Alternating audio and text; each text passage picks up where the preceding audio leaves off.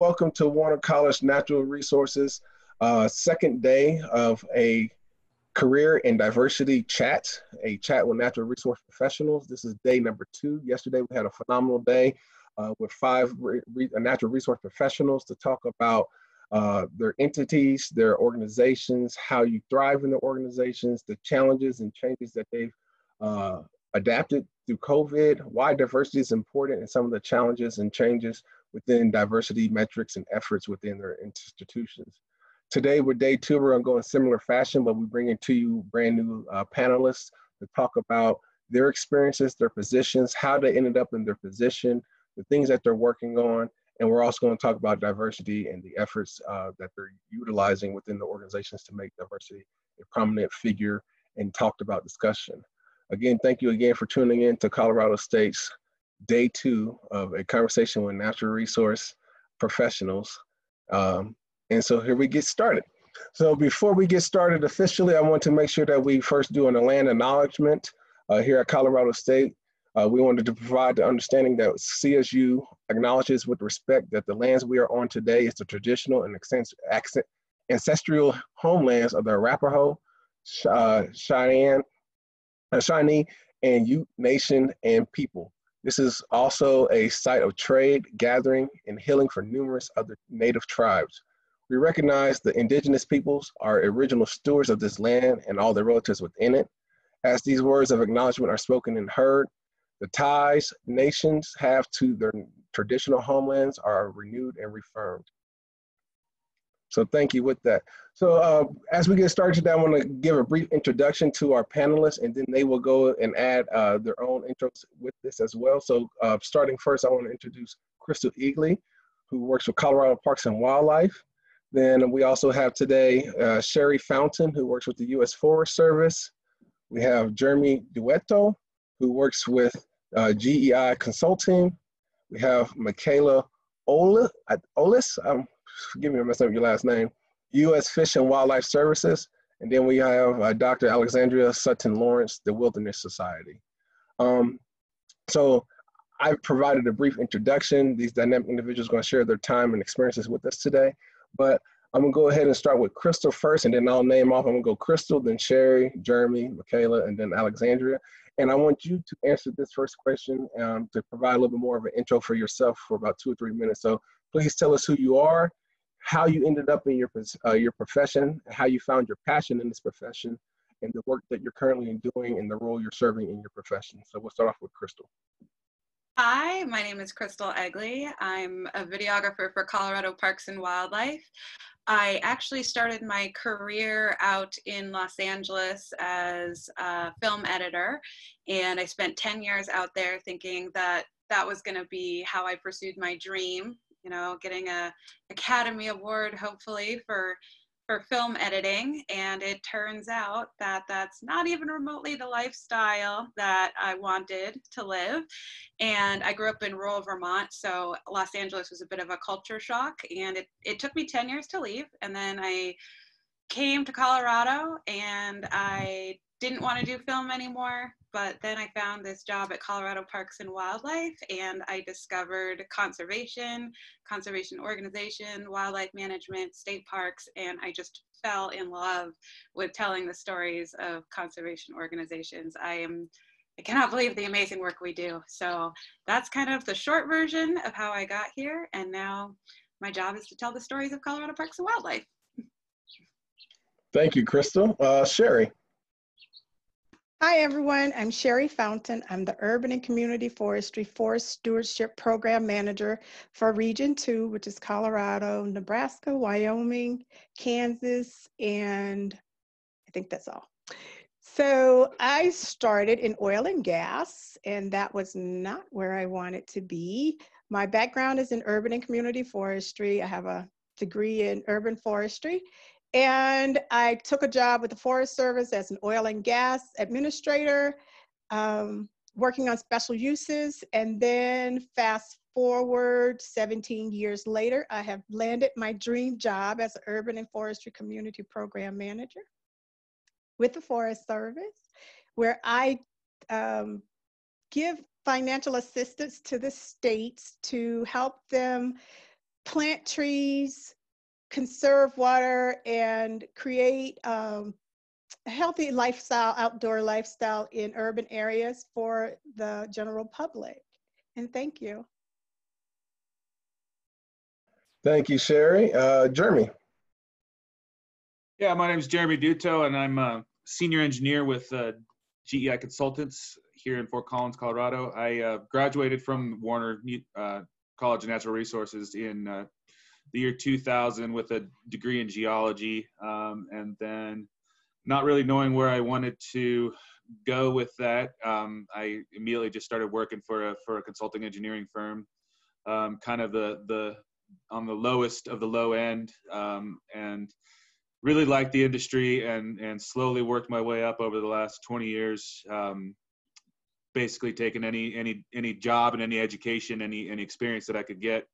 And throughout the time, I certified myself as a professional geologist, and then was able to qualify to certify as a professional engineer. So now I'm currently a senior engineer, and a senior geologist for GEI Consultants.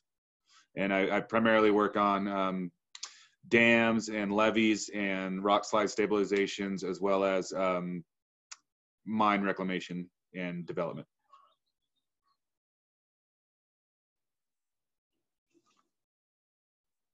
Thank you, Jeremy. Michaela. Hi, everyone. I'm Michaela Oles. I work for U.S. Fish and Wildlife Service. I work in Region 6, and that covers Colorado, Wyoming, Utah, Montana, North and South Dakota, Kansas, and Nebraska. I work in the regional office in external affairs. My title is Public Affairs Specialist, but basically what I do is social media management, photography, storytelling, graphic design and layout, whole bunch of communication stuff. I'm actually a recent graduate, so proof right here that you can get a job right out of college. I graduated in 2018 from Warner College as well. Basically, what got me interested in this, I couldn't decide if I wanted to do biology or if I wanted to do business marketing. So luckily, Warner had a program that kind of mixed both of them together. So yeah, now I get to tell all of the cool conservation stories that happen in the field.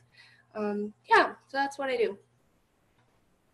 Thank you. And last but certainly not least, Dr. Lawrence. Okay, I'm unmuted now.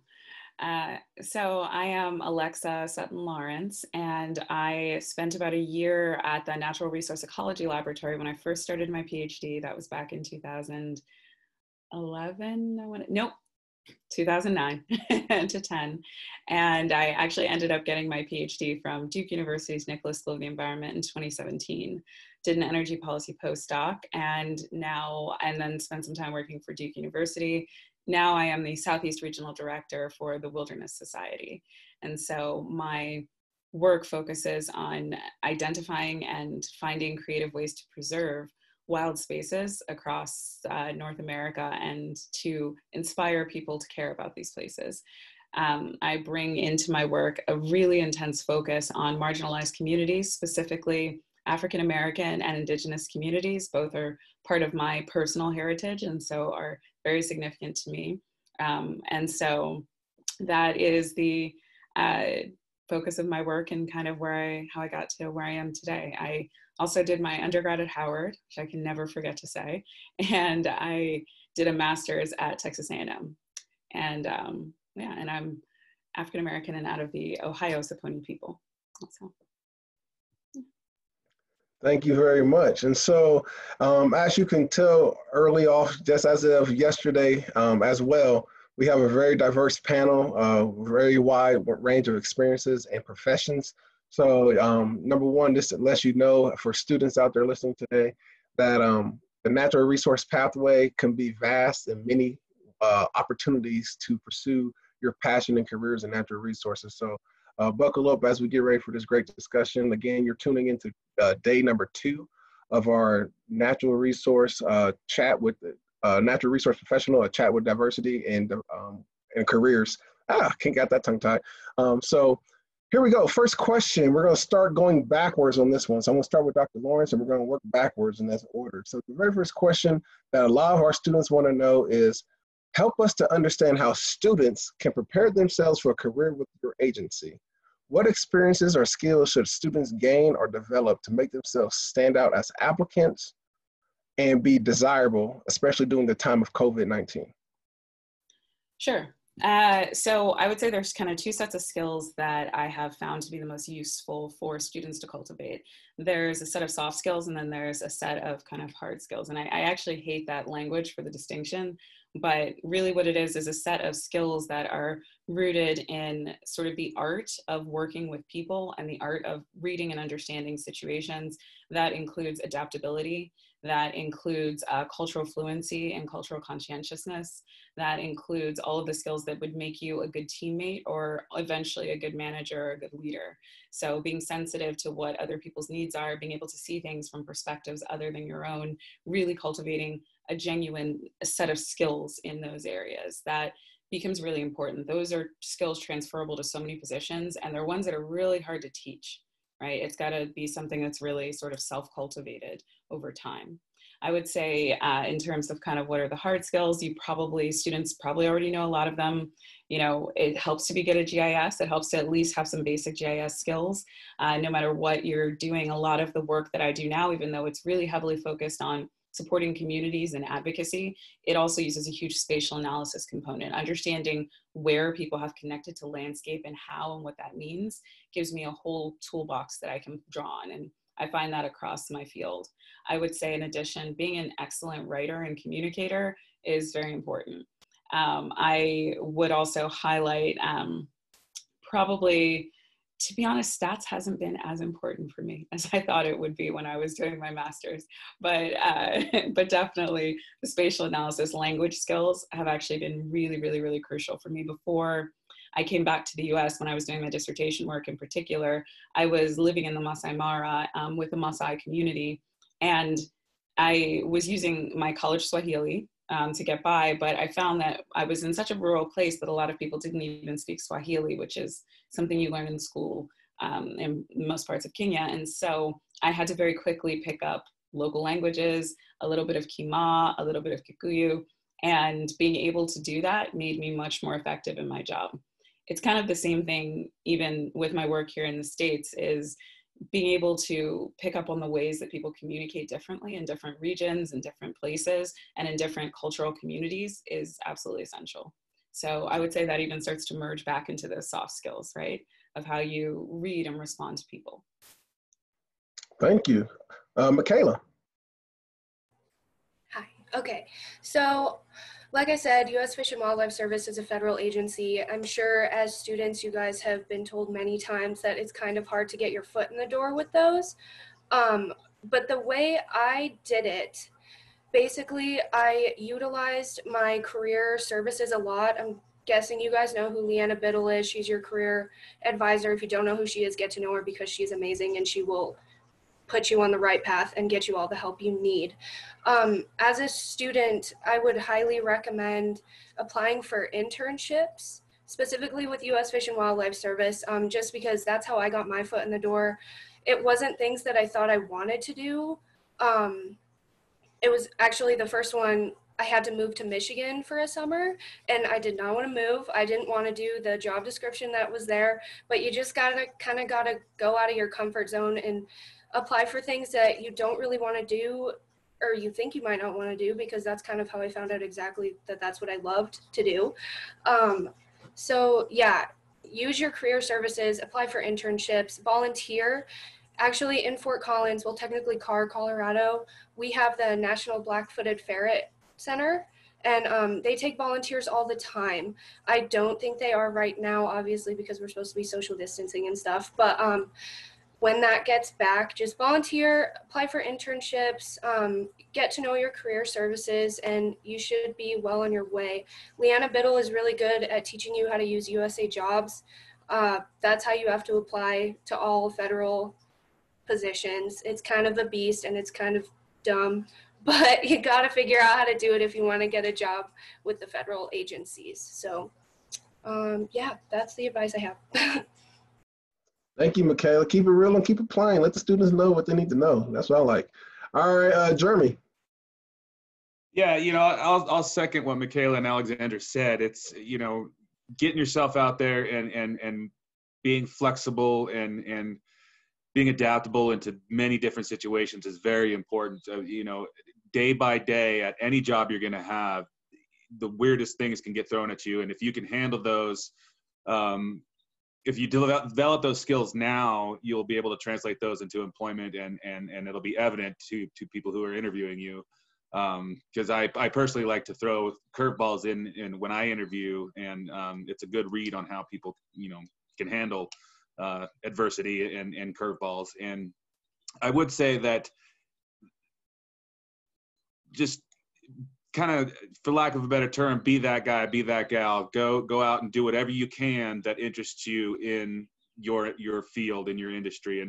And like Michaela said, even if it's somewhere out of town, or if it's somewhere that you don't want to go, or not something that's your dream job description, take it anyways. If it's either that or working at a restaurant all summer, I'll tell you that doing something mildly close to your field is hugely more valuable than working in a restaurant all summer, even if it's not exactly what you want to do.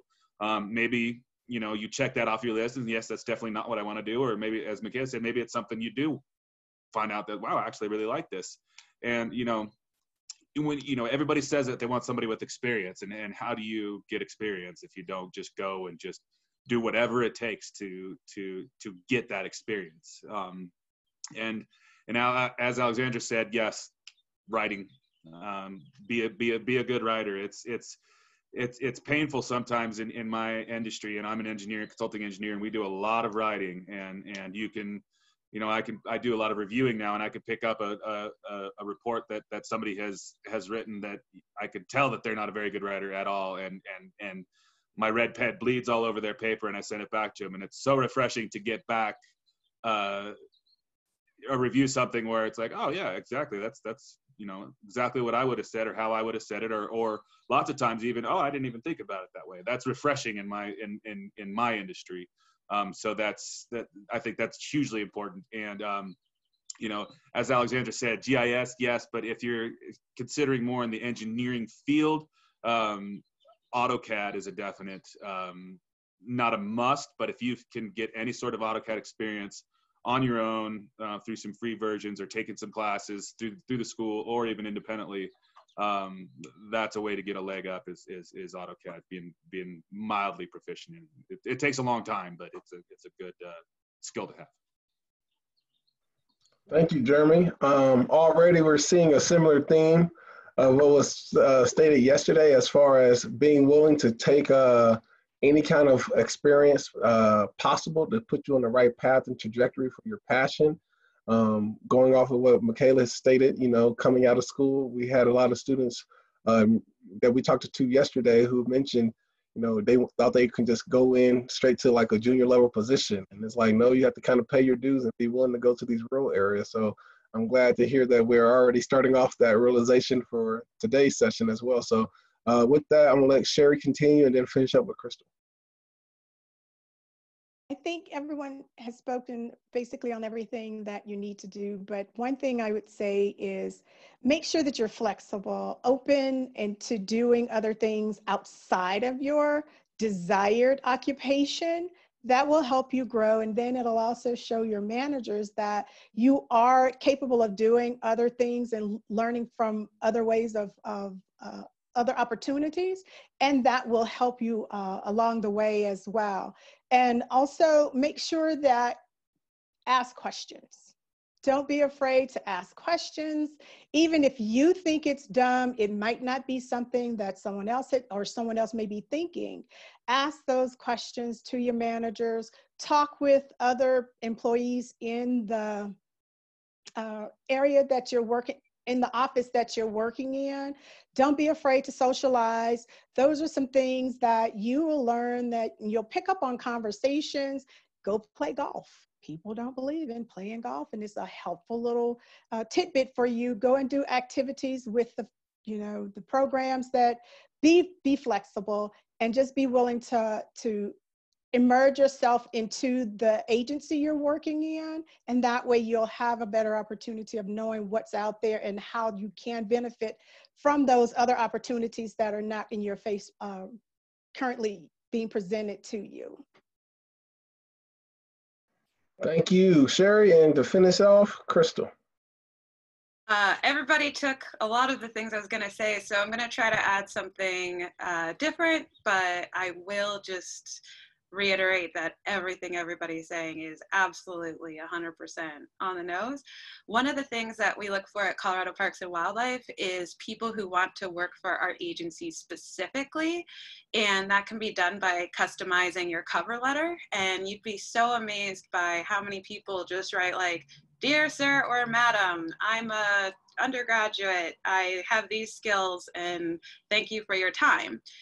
Why do you want to work for us is frequently missing from these things. We're so passionate about what we do. We want to hire people who want to be part of the club, so take time to go to the organization's website, whatever it is, if it's CPW or somewhere else. Learn what their values are, see how they align with your values, and make that very, very clear in your cover letters, and take the time to customize those cover letters. I'm on the recruitment and retention committee as well at Colorado Parks and Wildlife, so we talk about hiring a lot. And one of the things that we want to make sure everyone knows is that we're not just park rangers and law enforcement officers and game wardens and biologists. We have engineers, we have, GIS specialists very specifically, we have lawyers, we have everything. But the one thing that we do have a bias towards is people who are generally outdoorsy in nature, who love being outside, who are passionate about the overall mission of the organization. So if you go through school and you decide, wait, I want to be a lawyer, you can still work in conservation. You can still combine those two together. You could still follow that passion and do a slightly different job. So don't give up. If you are on the fence about what to do, combine, do it all. And and also what everybody else said as well. Thank you, Crystal. And yes, I got a note. Yes, I just want to confirm and reaffirm to everybody, this is a recorded session. And so if you have friends or colleagues who weren't able to make this particular session to listen in today, it will be posted on YouTube, our YouTube channel, shortly after we finish the session today. So this will be a recorded session for everyone in attendance today. Going on to our next question.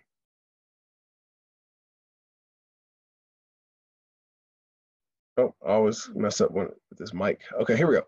So you each kind of touched on it, and so this is going to be more of the popcorn. So I'm going to let whoever wants to chime in on this question chime in if they want to add more detail to it. But specifically for our seniors and those students who are thinking about going into the workforce now, and it's very precarious, and we don't know what's going to be happening. What is one piece of advice you would give students working towards obtaining experience or a career in natural resources in the immediate future, with the uncertainty that COVID provides? And remember, anybody can jump in on this one. So I'll go. As I said, so okay, under normal circumstances, I would tell people the same thing that's been reiterated, which is we like to hire people we've already worked with. That means volunteering, temp positions, all that. And nobody is too good for those jobs. When I first started, I had 10 years of experience in Los Angeles. I was in the union. I was like, I'm a baller, right? And I came back, and to get my foot in the door at Colorado Parks and Wildlife, I took an internship, and I was doing things that I was doing 10 years earlier, and so not being afraid to check your ego and going at that ground level. However, now with COVID, we do have a lot of volunteer opportunities that are not necessarily in the groups now, and we are working really hard to coordinate individual volunteer projects, things that can be done at home, and that's still Colorado Parks and Wildlife going on your resume. It doesn't matter what you're doing.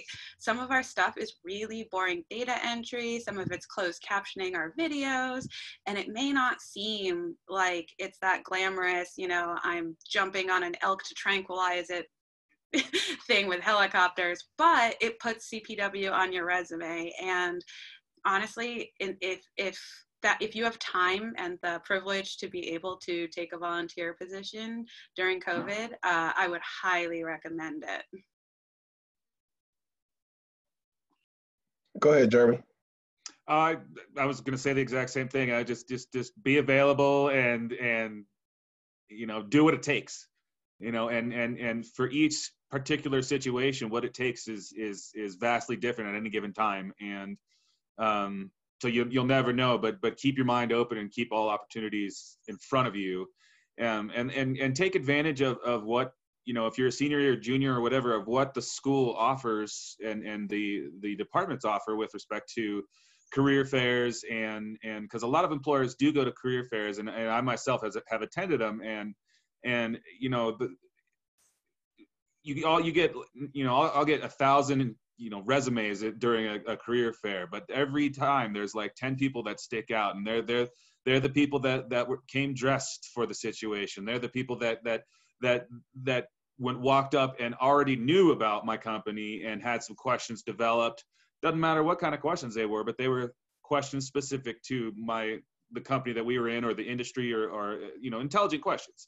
And the good interpersonal skills as well. They stand out, and I, as I'm getting resumes, I will make a note on the resume, you know, yes, and then lots of people come in and you know, necessarily can't look me in the eye, or don't even know, like, wait, what do you do again? You know, I'll take your resume, but it'll get put on the bottom. Not to say that it's ruled out, but you know, it's easier to get hired if your resume is closer to the top. That's true. So first impressions are key, and knowing the entity. I think all of you all touched on, you know, just do not apply for a job just because it's the shiny object. Apply for the job that aligns with your purpose and passion as an individual. And if you might have to do some grunt work and some hard work to get up to that position eventually, but kind of what was talked about yesterday is that you'll come with a more comprehensive understanding of what it takes and the experiences and the viewpoints at the various levels once you go through those experiences, and that alone enriches you as a supervisor or fellow colleague as well. So just being mindful that to take your time. It doesn't always come fast, but it comes when it needs to come. Anyone else want to chime in on that question? What is one piece of advice you would give students towards working towards obtaining experience or career in the immediate future, especially during the COVID? I'll jump in. So I think those were great things already that folks have talked about. Another thing I would suggest as a student, keep touch with professional societies in the field that you want to work in. I found the professional societies for me, the Wildlife Society, Ecological Society of America, Society for Conservation Biology, Manners, Minorities in Agriculture, Natural Resources and Related Sciences, and SACNAS as well, Society for the Advancement of Chicanos and Native Americans in the Sciences, and then even ISIS, American Indian Science and Engineering Society. Too many acronyms, but I found all of those to be really, really helpful resources. Even if you aren't able to go to the conferences because of COVID, there's still tons of resources on their website. There are mentorship programs, remote mentorship programs. There are guides to looking for jobs. There are internship listings, all kinds of things. And if you can get hooked up with a mentor through one of the professional societies, that can be incredibly, incredibly helpful. Charlie Nyland at University of Missouri was my mentor through Ecological Society of America, and absolutely a transformative experience and incredibly helpful in setting me on my way. So I would say that type of connection to professional societies, and then sort of that sits within the context of broader relationship building. You know, during COVID, conversation doesn't stop, right? And so you can still be reaching out to folks in your field who you have done work with or hoping to do work with. You can be exploring peer groups. You can be doing all kinds of things to keep touch with folks who are in your field, and keep touch in ways that really demonstrates I intend to be a part of the professional world that you inhabit, right? And that's what I'm working toward, and this is how I'm getting there. So I would suggest those. Good, thank you. That's very good insight. Sherry, you wanted to say something?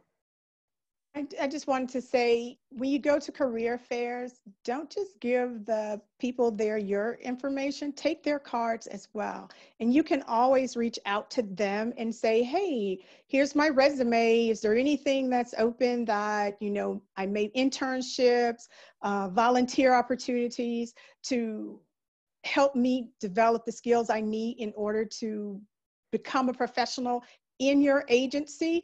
Continue to reach out to them. Don't just let it be a one-way conversation where they're reaching out to you and sending you your information. It's your life. You need to reach out to them and say, I'm available. Let me know what I can do to increase my chances of getting into this agency and working with you. That's a And I'll agree with that. When I attend career fairs, I pass out my cards almost to everybody, and I say, call me. I'm willing to help my fellow Rammies.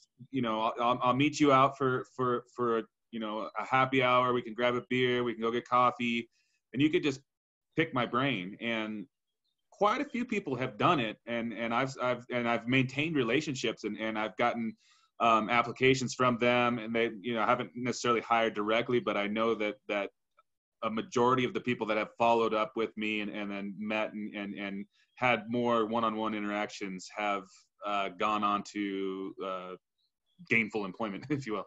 So take advantage of it, just like Sherry said. I'm going to chime in real quick and just say that all of that was just said was so extremely relevant, because Alexandra was talking about all of the professional societies and stuff, and I got my start with my job with Manners. I got it at the conference, and I was a sophomore in college. I had no idea what I was doing, but a Fish and Wildlife Service person saw how I was dressed, saw how I was like carrying myself, and he was like, "You're pretty cool. You seem really professional and really smart. I want to give you an internship right now." And I was like, okay. So I still talk to that mentor all the time. In fact, he's texting me right now to check in to see how I'm doing with COVID and stuff. So those connections that you make through student organizations, professional societies, career fairs, like Jeremy was saying, just like go to a happy hour, like get to know them on a personal level so that you create that strong connection where you can keep using them as a resource later, because it works really well. And from that first internship I had, I created connections with more Fish and Wildlife Service people that gave me my second internship, that gave me non-competitive status to get into this job. So all of that was just like so relevant, and I could not agree more to just like keep making those connections and join those societies and clubs and stuff.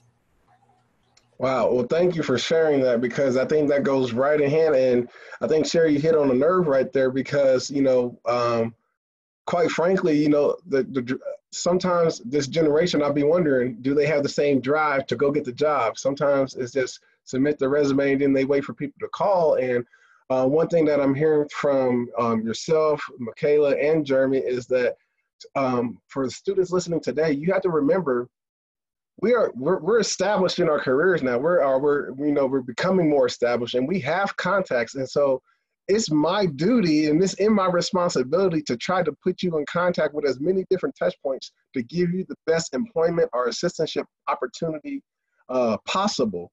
And it's amazing how many times I'll reach out to some students, or if I'm at a conference and I give my card out, reach out to me, let me know how I can help. And they don't realize the connections that we have as employees within our own fields, right? And just thinking about how this came together, which is the connections that the employees at CSU has to say, hey, we wanted to make sure that we bring in a conversation that's going to be relevant for our students.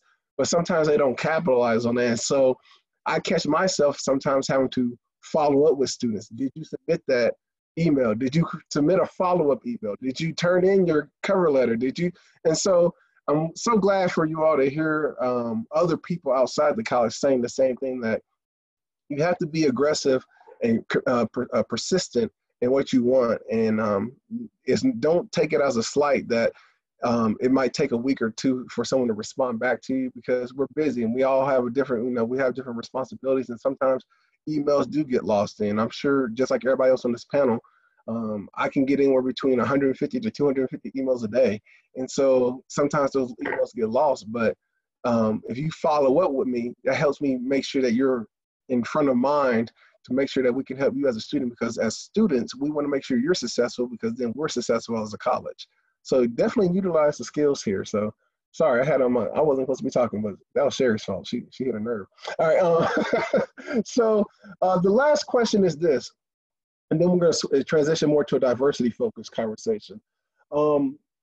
Because of COVID, a lot of the natural resource professions that we have and a lot of the skills that we teach are very much tied to having an immersive experience, very tangible, in person, in depth, in the field, groups and stuff like that. And COVID has really put a wrench in that practice of working in teams, working hands-on in the field, working hands-on in various areas. How is your organization looking at the challenges that COVID is providing currently and adapting to that if this is to sustain and go on even longer within the natural resource fields? And again, this is a popcorn question, so anybody who wants to chime in can chime in. I'll chime in. So we're doing a lot of teleworking, and since we're like a conservation agency, we have a lot of field folks that were primarily on the ground in the field, never on their computers. So something that we did was get all of the programs together, and we created a list of tasks that the field folks could do on their computers to ensure that they still got like 40 hours a week. And it was just like little things like going through the pictures that they took in the field and uploading them to our Flickr page, or thinking about potential social media posts, or writing stories about cool things that they did in the field. So we came up with a lot of things that they wouldn't traditionally do. Also offering like leadership trainings and offering like leadership books, anything that can build them up, like build up their skills and things. So we're just really opening up a lot of opportunities to make sure that everyone is still getting their hours and having opportunities to grow. And then with hiring, we're still hiring people, and we're just letting them work from home and finding more things for them to do. So it's actually been working out pretty well. Okay, thank you. Anyone else? Yeah, I'll chime in. Okay, oh, sorry, go ahead, Sherry. Nope, Jeremy, you're fine. Okay.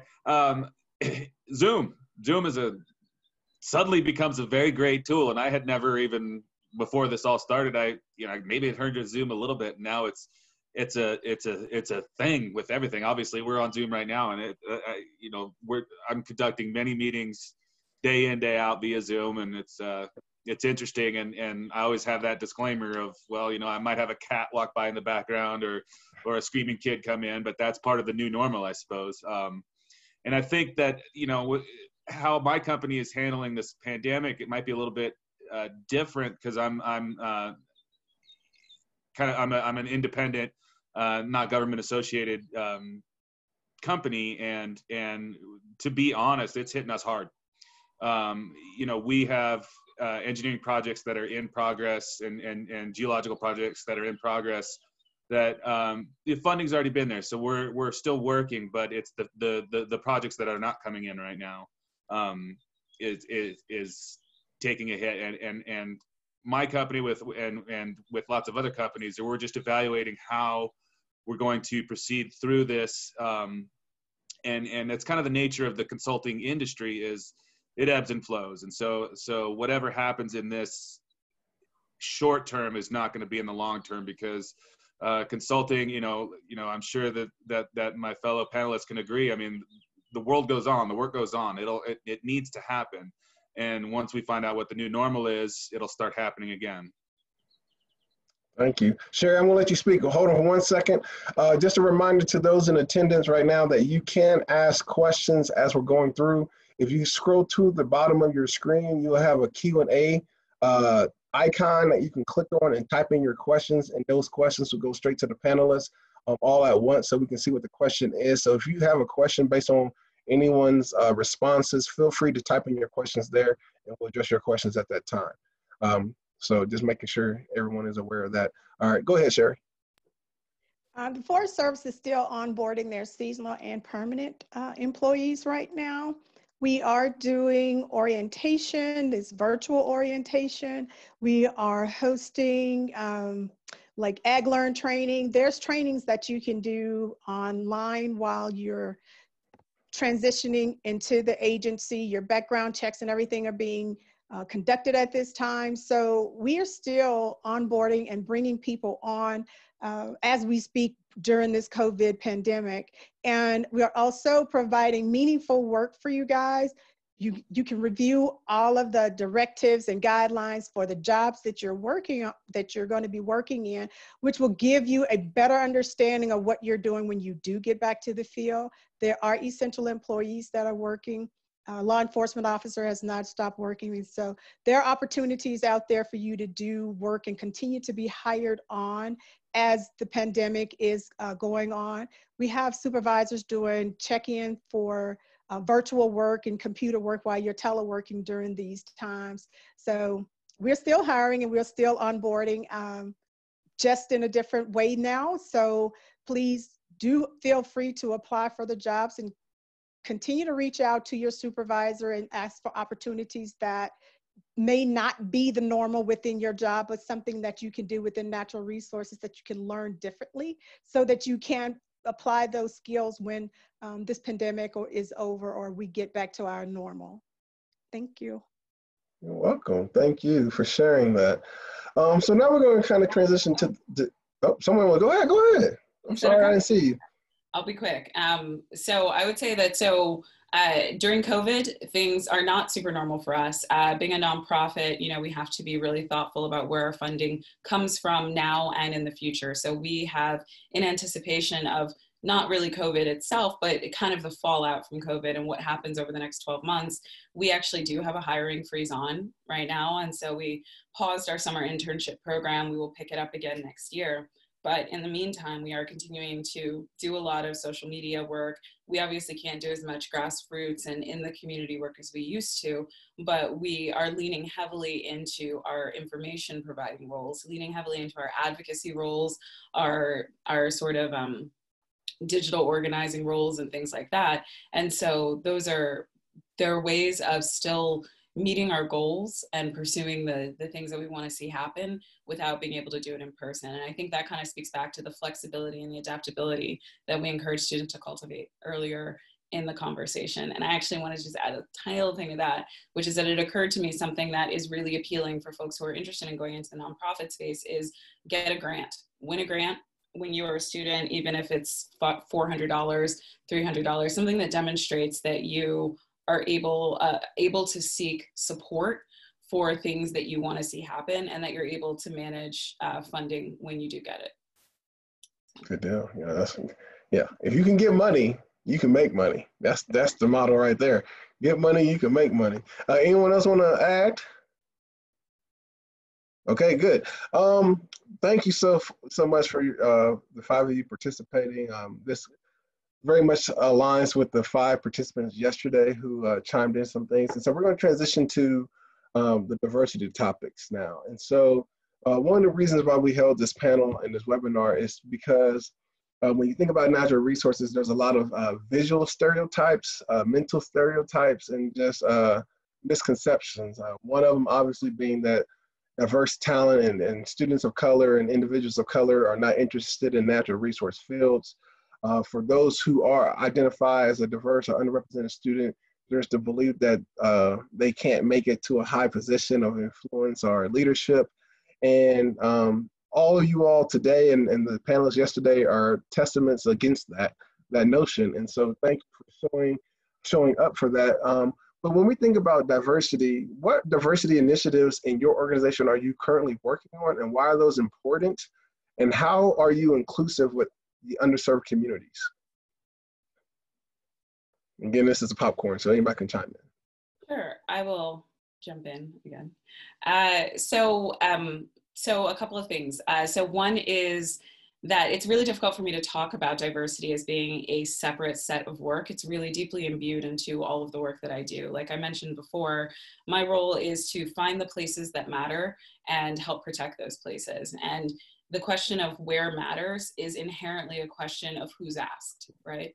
And so by even doing this type of work, I am inherently tasked with reaching out to, spending time with, developing authentic and meaningful relationships with multiple different diverse communities, so that what I come out with when I say these are the places that matters really genuinely represents what the people around me and the people who share this space are feeling, and isn't just a reflection of historical bias or some cool movie that someone saw one time and thought was you know, the way to do things, or whatever it is.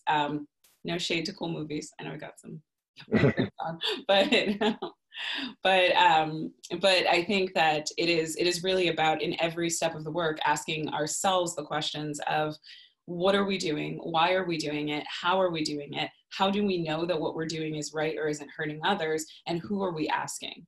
And so I find that imbued into all parts of my work. That's really part of my organizational culture. One of the things I love about working for the Wilderness Society is that it is an incredibly progressive organization in ways that really align with my personal integrity, my personal goals. It is an organization that is not just about saying we care about diversity, but about authentically investing in putting money, putting time into communities that have not historically had their voices amplified.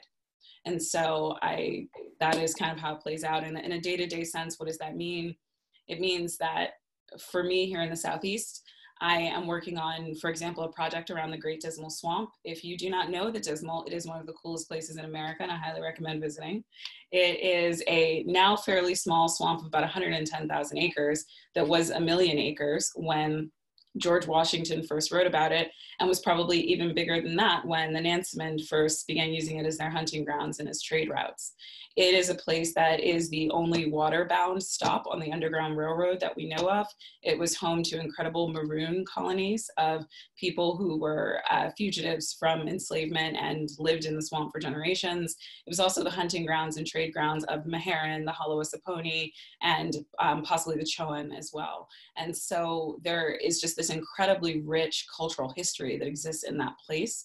And I think in a different conservation organization, the way it would be approached is to say, the swamp is ecologically important, therefore we should make a park out of it, or we should put some additional protection on it. In my way of working, I think the swamp is important, and here's why. Now let me go into all these communities that I know have ties to the swamp ancestrally and ask them whether they think it's important, and if so, what parts, and if so, and why those parts. What does it mean to you, and how can I support what you would like to see in the form of protection for this place?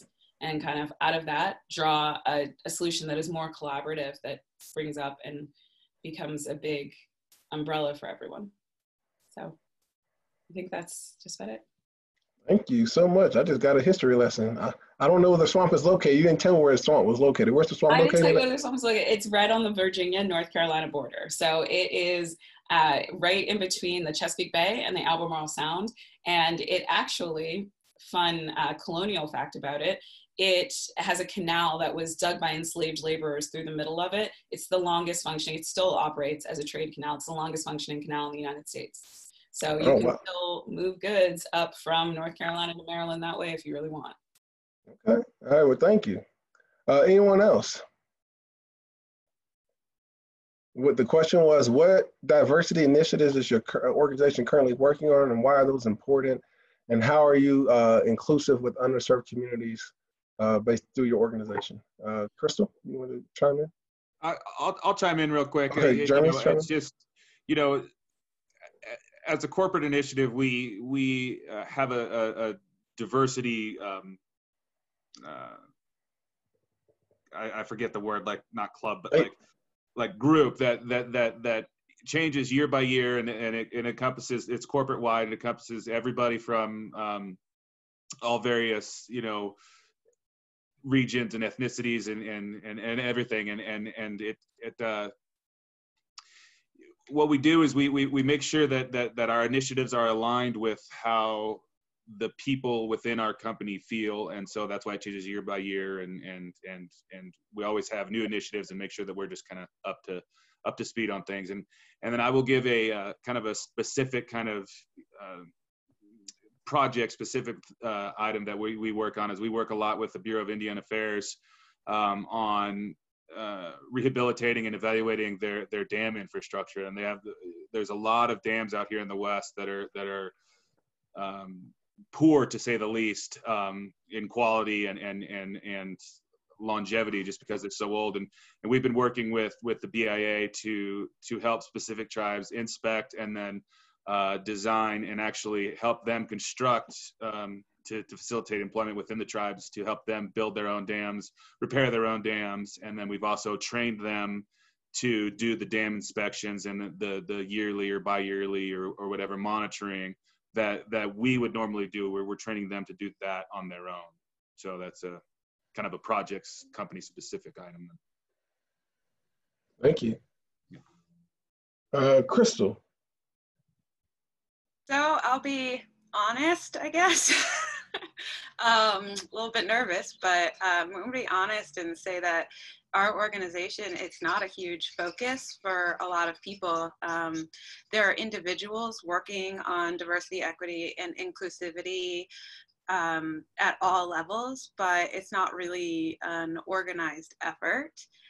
And I'm not by any means the only one or the best one or anything like that, but there is starting to be this this surge of people realizing that they can go to DEI trainings and do webinars and read books, and it's like just starting to awaken the minds of some folks.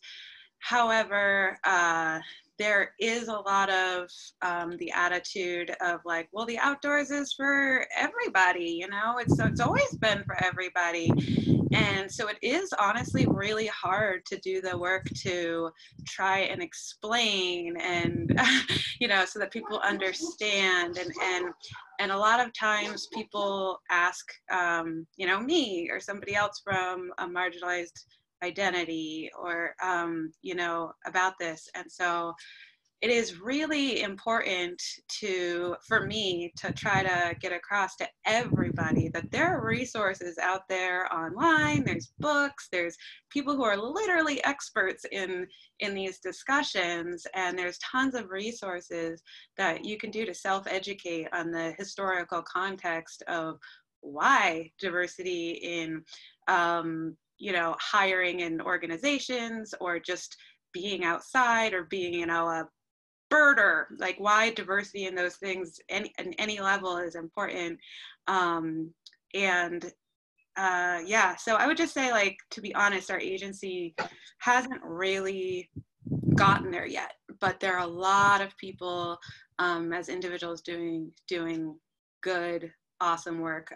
For example, our fishing outreach coordinator is of Latin descent, and he does a lot of Hispanic and Latinx fishing clinics that are just solely in Spanish. He's a uniformed commissioned officer, but he does not wear his officer apparel to those, you know, and so a lot of individuals are doing things like that and acknowledging that. But then there is a lot of people who don't understand, you know, how a uniformed officer could possibly be perceived by some communities. Like, they just don't even get it. So yeah, it's a little bit hard, but yeah. Well, thank you. And that's real for some organizations where it's a constant discussion of progress and work. And so hopefully what our students is hearing is that the education and the impetus of diversity and inclusion that you're receiving at Warner helps you be prepared to be a change agent at some of these organizations to help foster and champion this new growth and direction for some of these organizations that are reaching out and trying to better understand how does their organization adapt to the changing demographics, the perspectives and engagement of natural resources with certain communities, etc. So that's a very real and authentic take on that, Crystal. Yeah, I will say too that for me personally, a lot of people tell me like, oh, this work isn't your job, you know, it's not your responsibility. And it's not my responsibility to be part of this change in this movement, to like help the agency culture change or shift, I should say.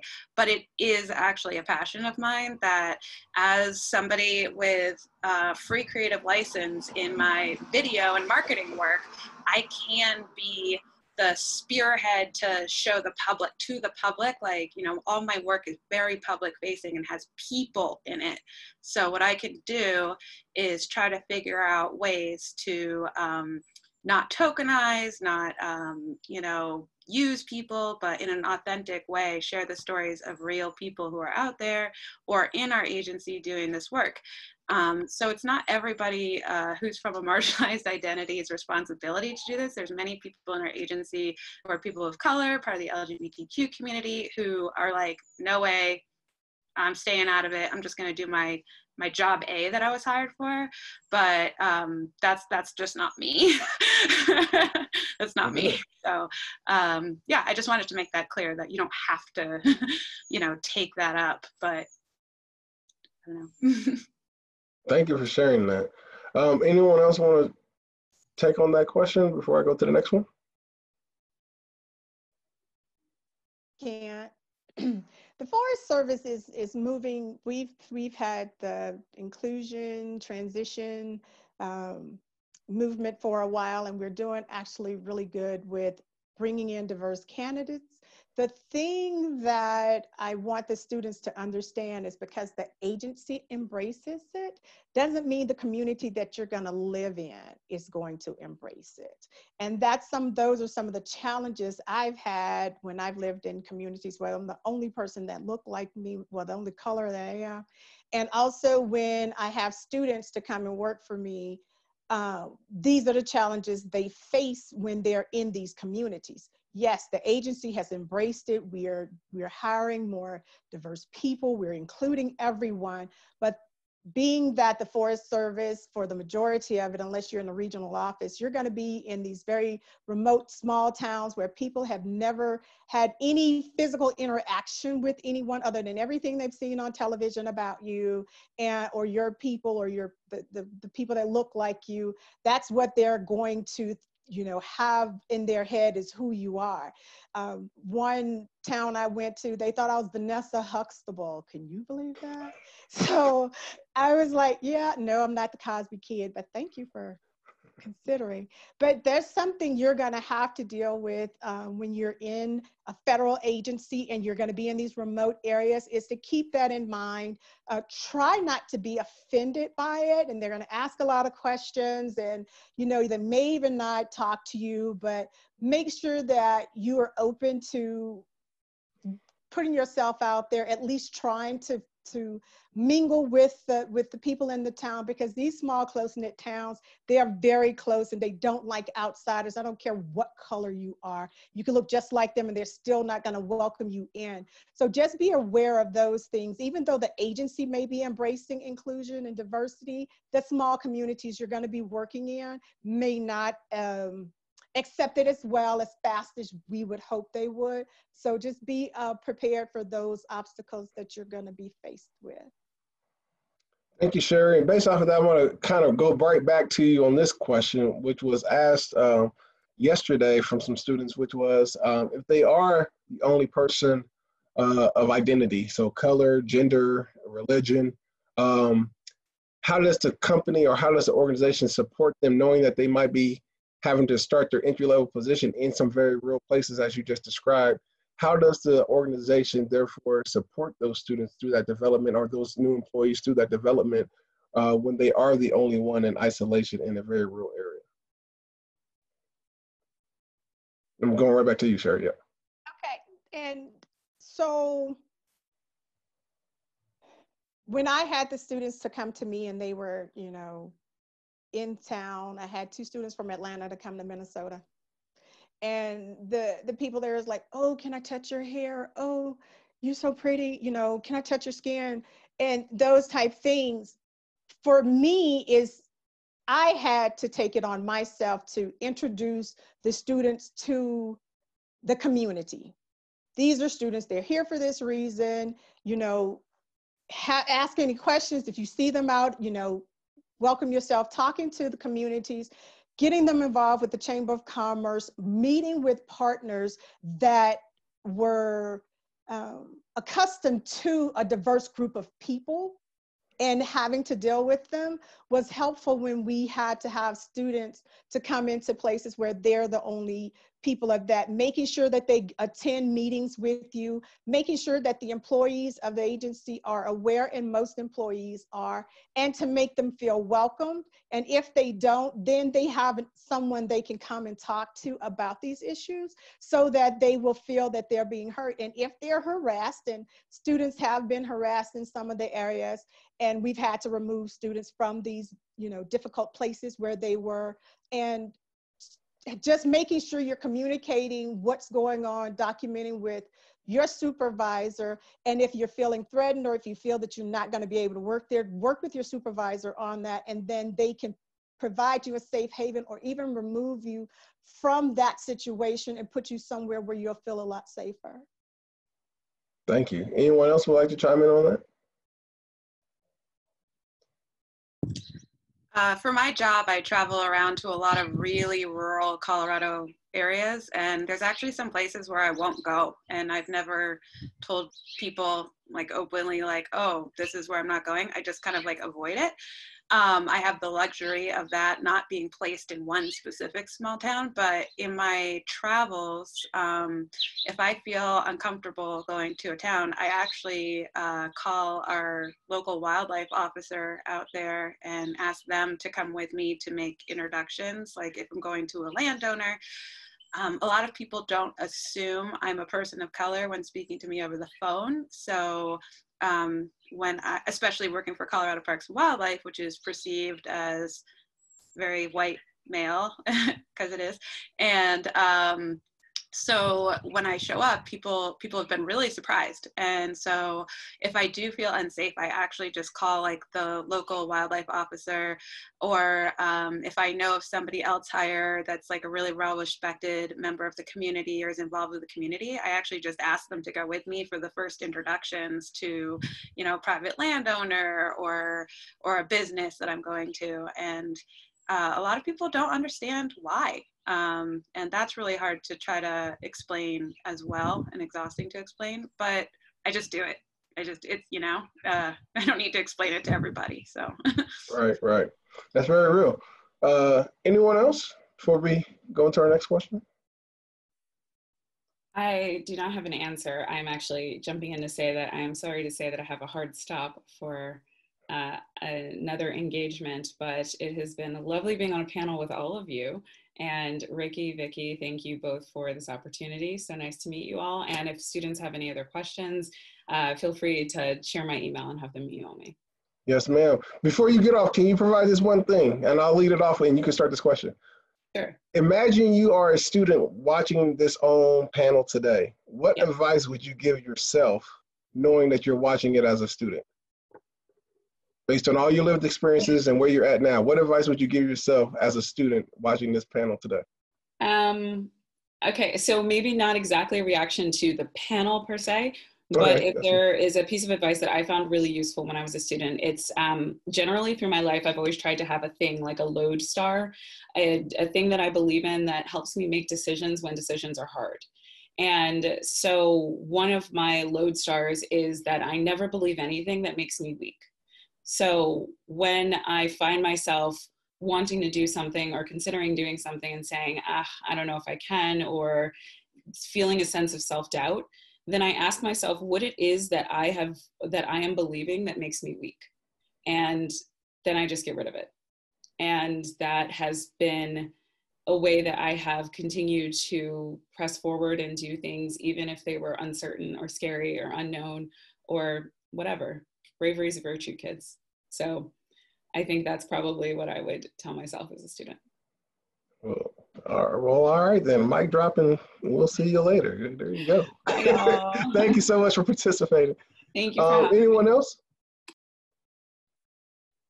If you had to give advice to yourself as a student watching this, what would you give your advice? What would you say? I'll chime in. I would say utilize Ricky.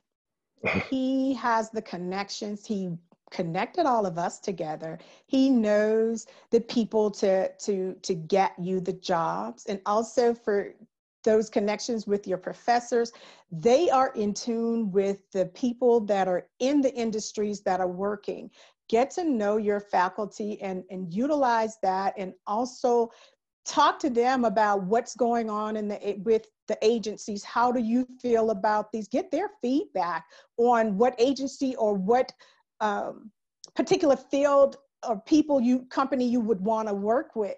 They are there to help you. They are there for you. And that's the one thing I did when I was in school. I reached out to my professors and colleagues of theirs and realized that, hey, they do know something and they do have something to offer. And that's how I got my first job with the Department of Agriculture and Forestry in urban forestry. So reach out to your faculty, your staff, to the directors of natural resources, and make sure that you're communicating with them what your plans are, and they will reach out to the agencies and to the companies to get you hired on and to make sure that you're going to be gainfully employed and really set up for a successful future in natural resources. And thanks for that question, Ricky.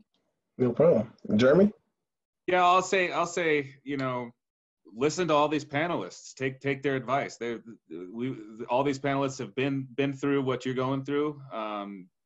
We've forged our own way, and we're doing things our own way, and we're here to help and take advantage of more of these types of offerings that the department and the school offer, because, you know, it's real life stuff, and it helps. It participating in stuff like this immediately gives you a leg up over people who don't participate.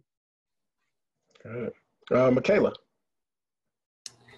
So I would say something that I struggled with, it took me a couple years to figure it out, but if you want to achieve something that you think is out of your grasp, or if you have a really big idea that you just think is it's like not realistic, and you don't speak up about it, chances are, if you do speak up about it, you have the resources and the people and the staff and faculty at Warner that can make that happen. Leanna Biddle was like a huge mentor for me in school. It still is. I still talk to her. I can't tell you how many times I was like, Leanna, I have this idea and I think I want to do it, but I don't think I can, and I'm scared to talk in front of people. And it took so much convincing to just make me do it. So just like have that drive, have that confidence in yourself that whatever your ideas are, whatever you want to achieve, you will most likely be able to do it, especially if you have people behind you that will support you and make sure that you're on the road to success. Yeah, Crystal. So I would tell myself that it's okay to be true to myself and my values earlier on in my career. I think I did a lot of trying to conform to the people around me, but in order to fit in, because, you know, I did stand out. I'm really, really silly and goofy. I skip down the hallway, all that stuff. I'm saying, like, be professional, you know, in meetings and all that, but people can tell when you're not being your authentic self. And unless you're an asshole, don't do that. Like, don't be a jerk, but, you know, like, bring yourself to your work. And if people don't like it or appreciate it, then that's not the place for you anyway. You know, start looking for another job. And it's not your responsibility to conform to the organization you work with. You should find somewhere that, like, naturally suits you. My organization is pretty conservative, but yet they are super accepting of me, super accepting of my silliness. You know, I'm always playing with, like, a Rubik's Cube at meetings or something, but, like, under the table, you know, like, just be yourself, be professional. But, you know, stay true to those values. I also learned very early on that when I stood up for something that was wrong, people actually respected me more for that. There's a couple situations, not at Colorado Parks and Wildlife, earlier in my career, where I saw people trying to break, like, employment laws, union laws, and I stood up and I said something, and after that, people actually respected me. I still got promoted. So, and, you know, and if they don't after that, again, that's not somewhere you want to work, is it? So yeah, sorry I cursed, but Authentic self. stay true to yourself. Also, while being professional. Yeah. No, you're fine. Thank you, Crystal. The very last question is the question that I want to be mindful for our students, because I know our students are typically are asking a lot of these questions are geared towards what they need to do better to be prepared for the situation. But the very last question I have before we open it up for questions by our students is, what is one thing that you think colleges, Warner College, can do better to prepare students, or should we be focusing on to better align our students now for employment in the future? And anybody can jump in, it's popcorn, so.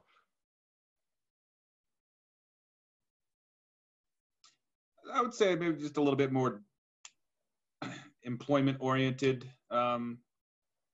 classes. It's hard for me to say exactly, but maybe a little bit geared more towards the real world once we get out there. You know, what that is, I don't know, but a little bit more of that is something I would say. Okay. Thank But you. I graduated many years ago too, so maybe things have changed a little bit since then. Anyone else?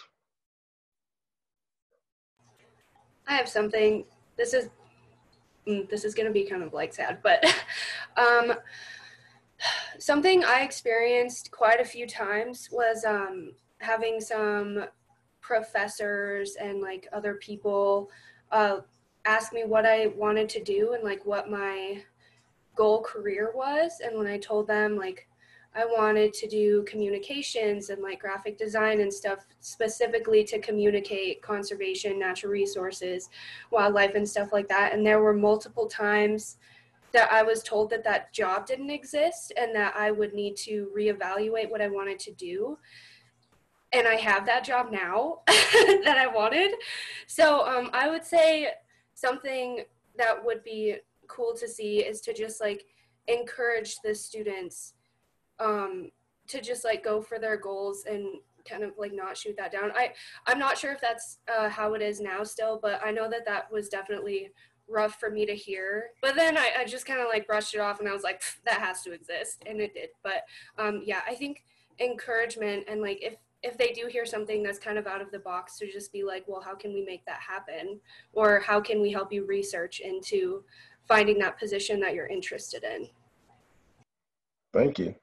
To echo Michaela, yeah, that brings me back to my first point, is like there's so many jobs within natural resources and conservation. Yes. I mean, I went to film school, you know, but if you are a natural resources minded person, there's so many jobs, like Michaela just said, that we really want people with that background, that connection to conservation, to parks and land and, you know, wildlife, to do any of the jobs, you know, even if it's a real estate lawyer, you know, so it can only help. So it's not like when you go to that school, you have to then become a biologist or a park ranger. You can still do so many other things, and it just makes you better for us. Very much so. And I'm glad you said that, because that's very true. Sherry. Okay, I think you guys can do job shadow opportunities for the students, for them to get some real-time experience and see what the job actually is, instead of saying, because a lot of students, like we've said in the past, they think they're going to come in junior executive positions because they have a bachelor's or a master's degree, even a PhD degree, and that's not going to happen. So having opportunities for job shadowing for the companies that the students would work, that they would like to pursue a career in, I think that would be helpful for them to get a firsthand experience and opportunity to work with these employees, to see the day-to-day work and how it is to actually work in a 8 to 5, 8 to 4, 30 position, because these jobs are real and they have these criteria that you must make and meet. And I think that having that opportunity for the students would be helpful for them to really get a better understanding of how the workforce is. Thank you. So there we have it. That's all the questions that we had for the panelists. And now I'd like to open it up to the students. So at this time, I think Vicky's going to open it up for our students. For the students listening, you can look at the bottom of your screen and where it says Q&A, you can click on that and type in your question. It could be a general question. If you have a question specifically for a panelist, you can put their name down so that we know who to target the question to. So as that's opening up, just a reminder, this is day 2. So we did have a day 1 discussion yesterday that's already posted on our Warner YouTube page. So if you missed yesterday's session, feel free to look at the Warner YouTube page and that'll be posted up there. It should be posted up there today. If not by today, by next week for sure, we'll have these 2 discussions posted.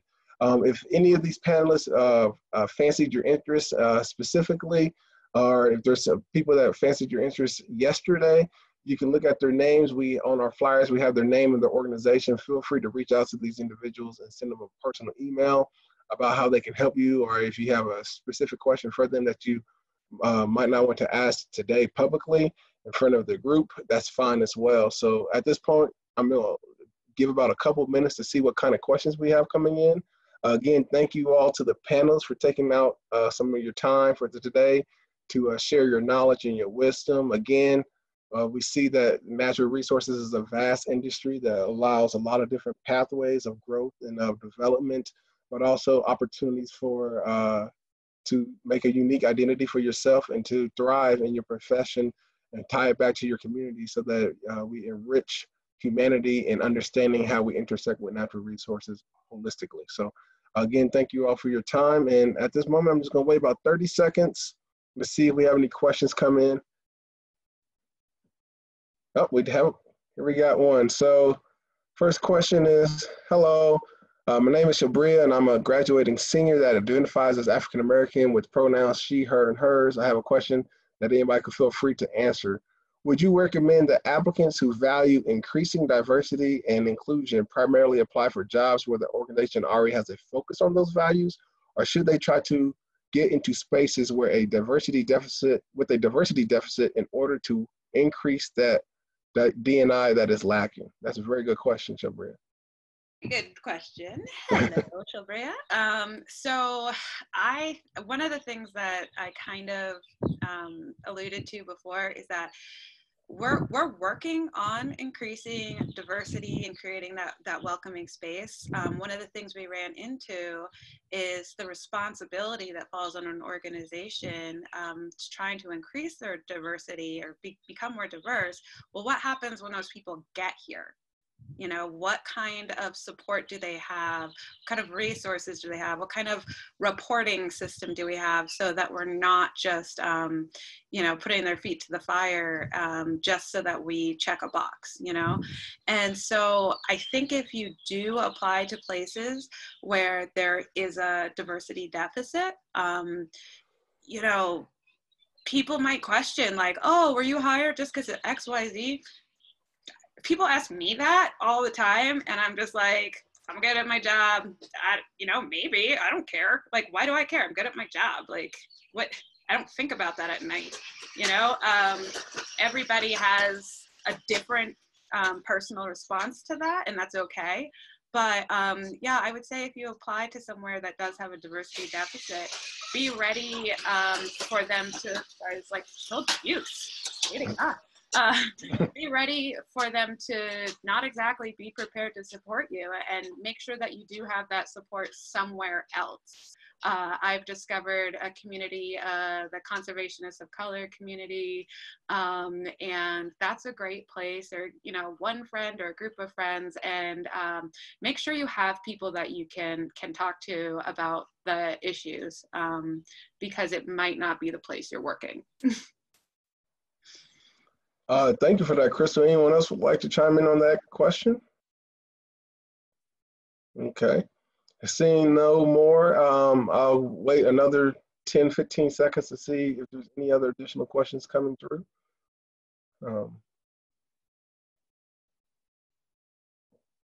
It's typically right when I'm about to close, there'll be that last question that comes right at the very end, right when I'm about to make the closing remarks. So fly in, so I'm just gonna wait. 10 more seconds. Okay, well, thank you all for participating. For the students that are watching, again, thank you. If you have a question that you prefer to ask more discreetly one-on-one, feel free to reach out to these individuals today. You have their contact information with the flyer that we posted. If you need help in knowing how to address some of these individuals from today or yesterday, feel free to reach out to myself or Leanne Bildel. That was mentioned earlier from Michaela, who we can provide resources on how to start that conversation as well. So again, this was day 2. It's been very successful. We see that out of the 10, we have 7 females, 3 males that participated. We had out of the 10, a very diverse panel.